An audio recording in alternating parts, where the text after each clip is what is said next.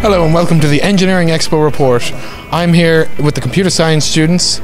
Okay, so what is your project? Our project is a weather station. It takes the temperature and the humidity and the pressure from the Raspberry Pi itself and uploads it onto a website. Okay, and who would you gear this towards?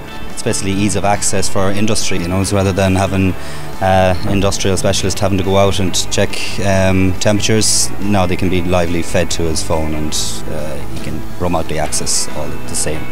Great, can't wait to see it in action.